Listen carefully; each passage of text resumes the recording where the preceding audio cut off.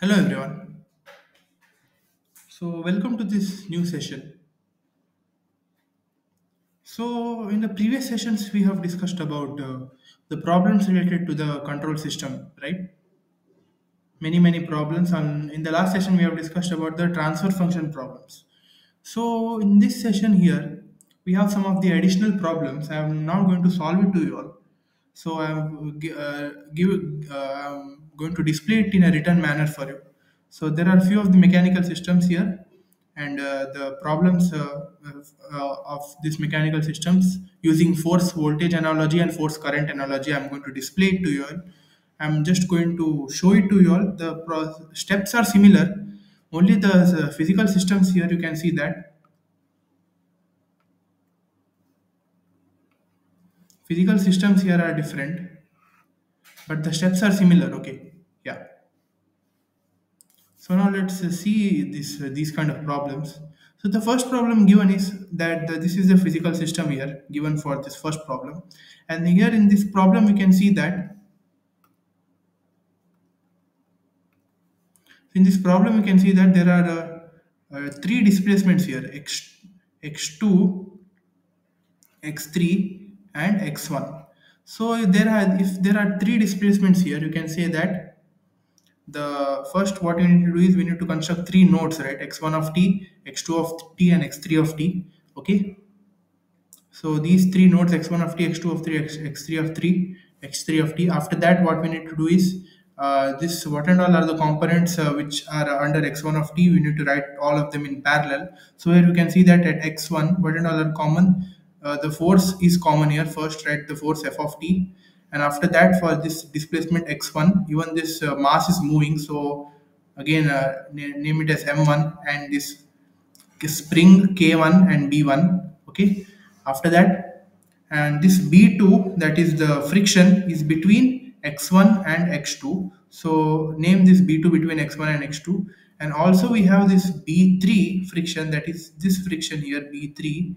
This is between x1 and x3. You can see here, see where is x1, this here it is x1 and here it is x3. Between these two displacements we have this friction, so we need to mark this friction b3 between x1 and x3 as well. And between x2 and x3 we have one more spring here. See here, x2 and x3 we have this spring called k3, that also is between these two nodes. We need to write it.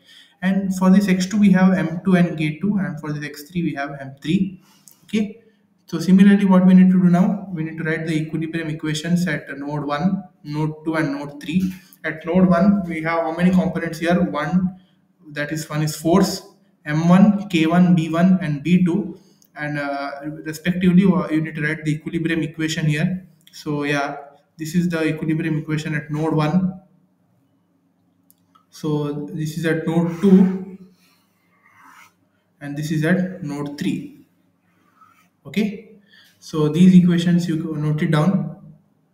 After that, what you need to write? FV analogy for equation 1, that is what your force is replaced by voltage, correct? And m1 is replaced by l1 d square, and the displacement x1 is replaced by q1. And here the same thing here, the b1 is replaced by r1, and dq1 by dt.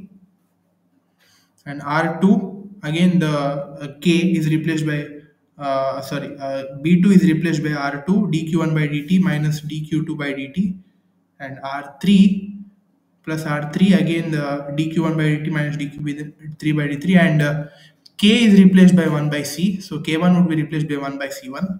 So in the similar way, after that you need to take the Laplace transform, that is here taking Laplace transform V of s is equal to, that is L1, and d by dt is replaced by s into I1 of s. Okay, so here if we split and write this as d by dt into dq by dt, right? D by dt into dq by dt, if we had split this and right, so this dq by dt corresponds to I, right? So that's why we have got this I1 of s here. R2 into again dq1 by dt, that is again corresponding to I. This is again corresponding to I, right? So that is again R1 into I1 of S, R2 into I1 of S minus I2 of S. Similarly, okay, this is for equation 1 here. And from equation 2, this is the equation we are getting here by replacing the M, B, and K. And after that, again for this equation, take the Laplace transform, and this is the equation which we arrive. Okay, write it down. And after that, for equation 3, the same thing. So this is the equation after taking Laplace transform. Using equation 4, 5, and 6, we know that for FV analogy, it is again we need to apply the concept of loop currents. And in loop 1, which and all are the components surrounded, which and all are the components surrounded? The components surrounded are L1, C1, R1, R2, and R3.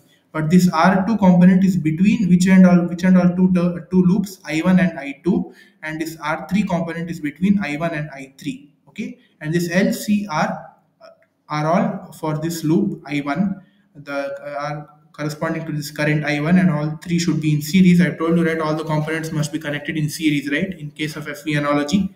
And these are all the components for loop I2, L2 and C2, and for I3 we have L3. So this is the equivalent electrical network for FV analogy. Similarly, solve it for FI analogy as well. Okay, from equation 1, the force would be replaced by current I of t. So the M1 would be replaced by C1, and B1 would be replaced by 1 by R1, B2 would be replaced by 1 by R2, B3 would be replaced by 1 by R3, and K1 would be replaced by 1 by L1. Again, solve this, take the Laplace transform. Wherever differentiation is there, replace it by S. Wherever integration is there, replace it by 1 by S, and get this equation which I have highlighted here. So please try to solve it on your own. This is the notes provided. Don't just copy. Since we have solved many problems, those who are regularly following my channel, they would be knowing till now. So please uh, try to solve it without seeing. So this is just the notes provided to you all. Okay. And from equation 2, this is the equation here by replacing the values for M, B, and K. And after that, taking the Laplace transform, this is the equation which we get. Okay. Similarly, for equation 3, this is the equation for Laplace transform. Okay, so from equation 7, 8, and 9, we are going to build the circuit for a FI analogy as well here. Okay, so since we have three voltage sources, we need to name it as V1 of t, V2 of t, and V3 of 3, VT of 3 nodes.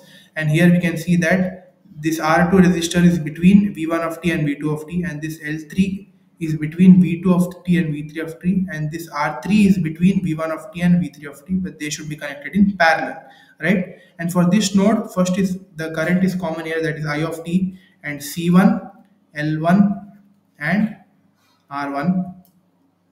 Okay, and for this V2 of t we have C2, L2, and V3 of t we have C3.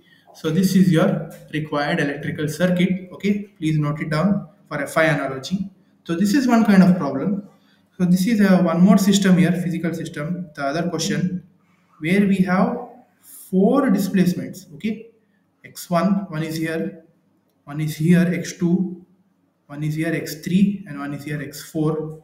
Okay, so for this, we have the components K1, K2, K3, M1, M2, B1, B2, and B3. Okay. So yeah. So this is the circuit here. So first, write the mechanical system here. Since we have four displacements, we would be first writing four nodes: x1 of t, x2 of t, x3 of t, and x4 of t. Okay. After that, write the necessary components between those nodes by seeing the physical system. And again, after that, write the equilibrium equations for node 1, node 2, node 3, as well as node 4. And after that, try to solve for force voltage analogy. That is, we need to replace force by voltage, and other MBK replacements, that is L1, R1, and 1 by C1 for all the equations. Take the Laplace transform. This is the Laplace transform for first equation, for second equation. So this is again for third, for FE analogy. So, and this is for fourth. Okay. Similarly, since we have four equations, so we will be writing four loops, and these and all are the components you need to be writing like this by seeing the circuit, by seeing the equations, by comparing the equations and all, which and all are the components between those two loops. That things you need to be very careful. So please observe the equations and try to write these components as well. So this is the circuit for FE analogy. Okay. So similarly for FI analogy, for equation 1, 2, 3, 4, they have written it neatly here. Please try to solve it on your own. And whenever you get stuck, refer these notes for equation 4. And again, they have written all the Laplace transform for by using these four equations 9, 10, 11, 12. They have built the electrical circuit for FI analogy as well. See here four nodes V1 of t, V2 of t, V3 of t, V4 of t. Okay, so they have written the necessary components as well. Yeah, so that's all.